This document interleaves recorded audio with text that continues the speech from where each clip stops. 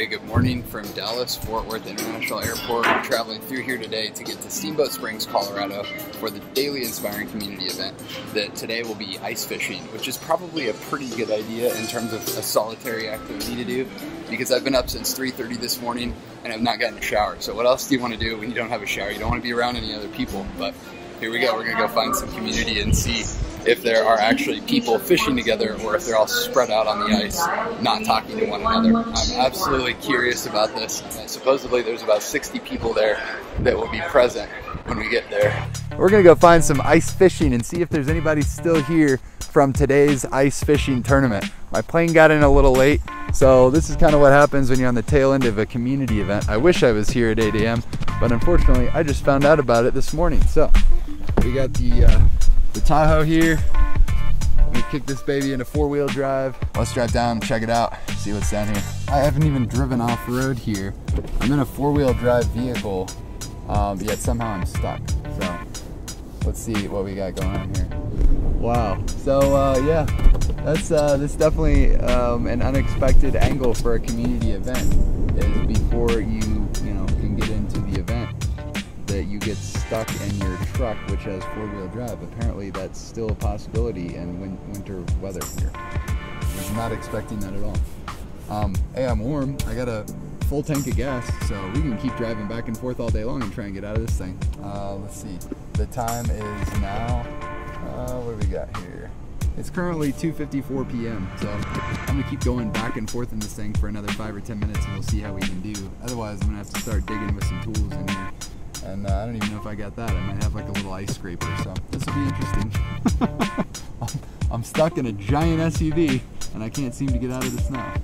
Oh man, here we go. Beautiful. Oh yeah! Woo! How can you have a vehicle that weighs several thousand pounds and you get stuck?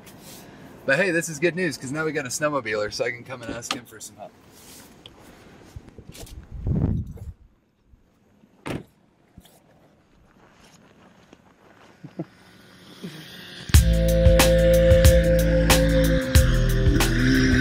That's awesome.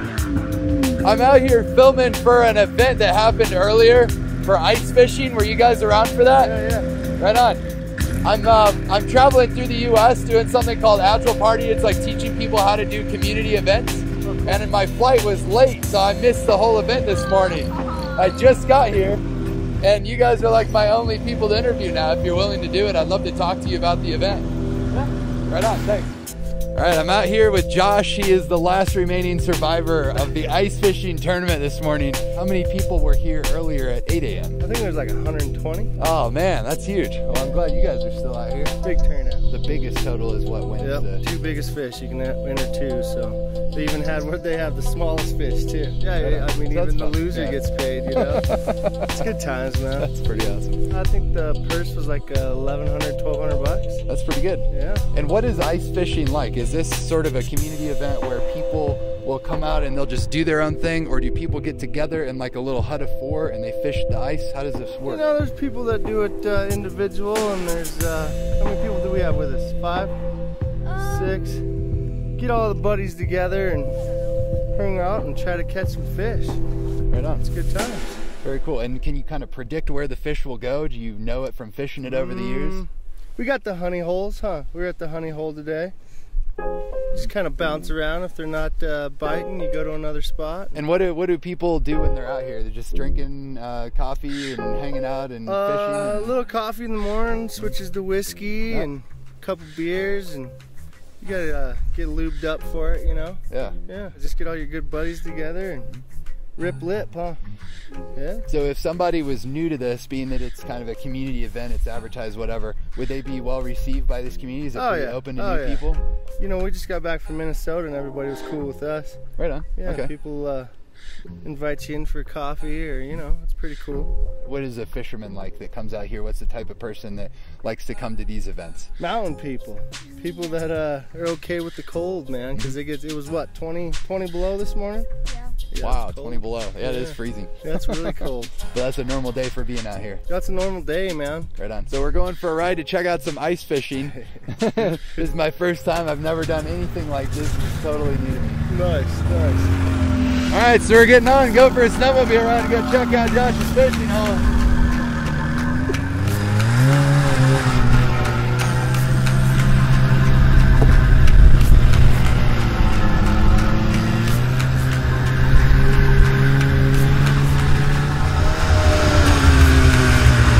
That's all your fishing gear here, huh? Yeah, the honey hole. Cool. As soon as I saw this event online, I was like, oh man, this thing looks awesome. I gotta figure out what this is all about. Yeah, they do it every year, man. It's pretty fun. I'll show you.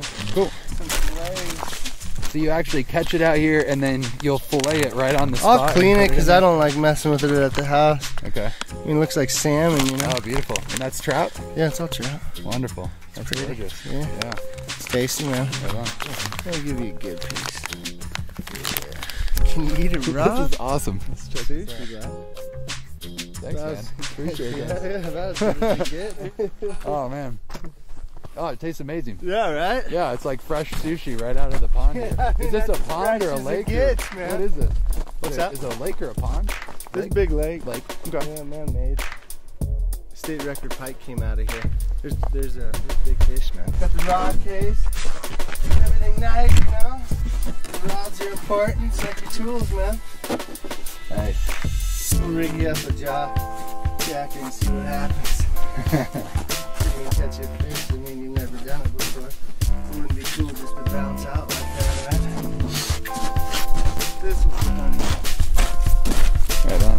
Got this pull out of here. It's been so cold, man. It freezes right up. Huh. You gotta keep it clean. Lessons in life, everybody likes a clean hole, right? The ice, you got a massive trout, you know, you could lose it.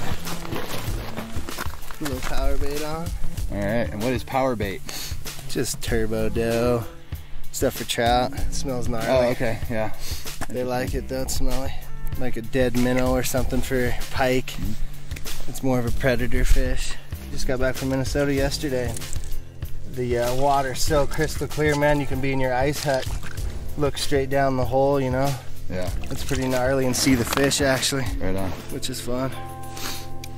And all we do is drop it to the bottom. And it takes a couple minutes usually. It's when the drinking whiskey comes into play when you're not catching, you know? Yeah. Catch a buzz at least. That makes sense. Catch something. Entertainment in Colorado. It's either this or ride the mountain, you know? And what's the hardest thing about putting a community event on out here? Getting people to show, I guess. Enticing them to do it. Yeah. I mean, usually, you know, you offer some kind of prize and most people come running, you know? But we don't even really care about the prizes. We're out here just to have a good time. And what is this thing here? This sets and holds your lure on jaw jacker. Jaw jacker. Yeah, it actually sets the hook for you, so I'll show you. Oh, that's cool. Wow. It'll set it for it. I just wow. That's awesome. Yeah, it's pretty dope. We just scored these last week. It's a good little setup. Is this a new technology or this has been around for a while? Pretty new, man. Last year or two. Oh, wow. Okay. And how deep is this out here? I think we're about 15. I'll get the Vexilar. It's sonar. Okay. You can kind of see if a fish comes by or, you know, it's kind of fun. Yeah. Oh, this is super cool. So you just set it on the trigger. Just whips it up based on its Yeah, whips it, man. It's pretty gnarly. Somebody was thinking, this is what you should have invented, you know? The guy's a millionaire from fishing. Yeah, pretty much, man, overnight. So I guess if you sit out here long enough and have enough beers, then you come up with good ideas on how to make products. Guaranteed. It's for like pike, 20-pound test on it. Wow. Steel leaders, because pike have big teeth, man. You just set it up like this, put it in the hole, put the flag down. When something comes around, pops it. Wow. It almost looks like a mouse trap, but for fish. Yeah, totally. A fish trap. They work pretty good. They're real big back Midwest. It's cold out here. I mean, we've got 8 inches of ice. So this big circle here is where the hut was before? Yeah, that's where we just had 2 holes popped in it. Cool. Rocking it right there. We'll put another one out. I gotta catch you a fish, man. All the way from Illinois, never been ice fishing, you know? Try to be the hostess with the mostest. Okay, talk me through this one. So that's just a sonar puck. That's what's reading it. You want to set it like About an inch or two below the ice there. Oh. Try not to set off your gear when you do it. So what you got? Oh, that's cool. Is that red line right there? Is the bottom. Oh, okay. That red mark right there. Is your bait? See it moving? That's our bait. Right on. It works off of like density, so green would be like plant matter or something like that. Yeah. But the red's the dense, that's the fish. So if a fish comes around, you'll just see a red mark coming in. And it's mainly good for like jigging, because you can see what the fish is doing and come up or come down, and you know, it's all about presentation of the bait, what have you. It's kind of like being winter Jesus, man. You're trying to make fish pop out of places. Yeah, totally. Totally. It's fun, man. Yeah. It's all about searching for them, finding them. My buddy won the tournament 2 years ago in this spot right here. So there's big fish that come around. I think we'll probably call it, man. Alright, cool.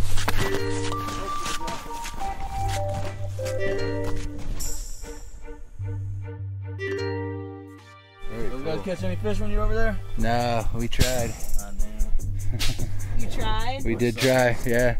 It was pretty cool. No nibbles? No nibbles. I'm here with Dave and Sandra, and they are right at the tail end of the fishing tournament. They're in this little ice hut. In it to win it. In it to win it. Have you guys got anything yet? No. Not yet. We were at the hot springs last night until midnight. Oh, right on. That place is great. Yeah. That place is great. So cool. Even at 15 below, it wasn't bad. And we proceeded just to stay for hours. It's clothing It was optional. a nice bright moon out last night. 15 degrees below zero. So did you just come to Colorado yesterday? Actually, today. I wanted to come early this morning, but I was flying. Yeah, flew in. And then rented that truck? Yeah, then rented the truck from Budget, and it actually got stuck up on the top of the hill here for a bit before you guys rolled in. It didn't get stuck. You got it stuck. Yeah, I got it stuck. Dang. I totally got it stuck. But it wasn't. It was right at the end of that dock entrance right there. I didn't think it'd be that big of a deal. Oh, you're about to have a community event right here, so I'm about to land a whopper. Yeah? Come on, fishy. It'll be like 2 days in advance. That's right.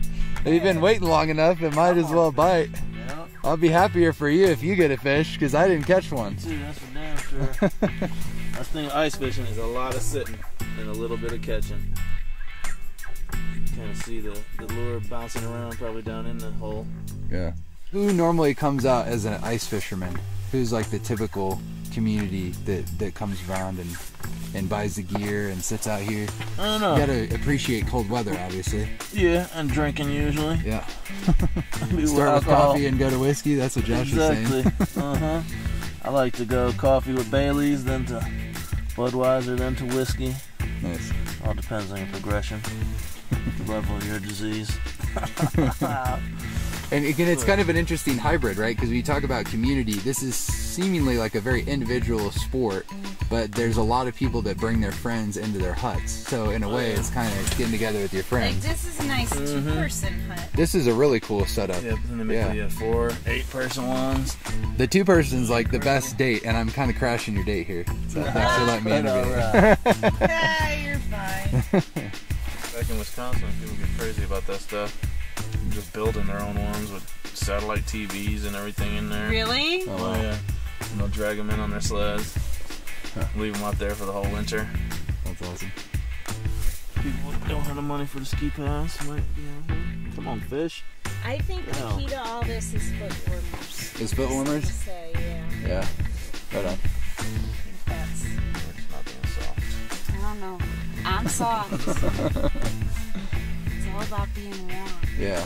But, I mean, you kind of got to buy all the gear and then get into it, right? Or I guess Or know you somebody can show that up at has. his house and he starts handing you stuff. Yeah. I thought I had everything I needed, and then I was telling him I don't think I used anything. He even gave me these nice little slippers, and I got my foot warmers stuck to my feet. So the foot warmers are crucial. Oh, for me, because like last time I was here, we came a couple of years ago. See, I just put them right there. Right on. I I came a couple years ago and we're like on the lake and stuff, and my whole body was like shivering, and I thought I was going to tell him I needed to leave because I was so cold. And it turned out it's because my feet were so cold that they were bringing the cold water up to my heart, and so it was like I was freezing from the core. And as soon as I put those foot warmers on, changed the whole ball game. Nice. Everything. And this ice is thick. I was thinking like, you know, I was gonna step on something and fall through, but other places is thicker, I'm sure. Yeah. You could drive a car on it. I don't know about Usually no, cars probably like not the 8 inches, I SUV. think. Yeah. When it gets big enough, like down on the way back to, what is it, Georgetown, something on it? My four-wheel drive would get stuck again, and I'd need like a tow truck that can pull it out of the water. What an outstanding experience to go out and go ice fishing for the first time. It was all because of the people that were part of that community that stayed after the event was over, that allowed me to come out and experience it. So thank you to them. But most importantly, I think this brings up a great lesson. You know, when your event has a peak experience that's planned, which was that tournament that they did at the beginning of the day, what does it mean when someone comes a little bit later? There was a couple of people that I met towards the end that they'd been out late the night before. They didn't want to get up early, but they still wanted to go ice fishing, and so they did. So when you think about your event and you look at the peak experience that you're creating, what else does it mean for people that show up a little bit late? Is there still value in showing up? Is there still something for them to do? And will there still be a peak experience for them? For me, there certainly was. It was a great experience. I learned a lot about ice fishing since I'd never done that before. All you need is some warm clothes and a good mindset to go out there on the ice with somebody that knows what they're doing if you don't have any experience. But also got to try some sashimi of trout for the first time from, you know, pulled right out of the ice. That's pretty cool. Good experience. Definitely family friendly. You can take kids out there. They've got these huts where you can stay warm. But most of all, I think that it really changed my mind about, you know, can you build a community around a sport that's pretty solitary? And the answer is absolutely yes. There's definitely people out there that get along, that look after each other. They just make sure they're out there to have a good time. And, you know, when you're sitting around waiting for a fish to set on your line, there's a lot to talk about. And it's a great source and a great place to have really cool, engaging conversations with some wonderful people. So if you ever get a chance to check out ice fishing, please do. See you next time here on The Dice, the daily inspiring community event. Thanks for watching.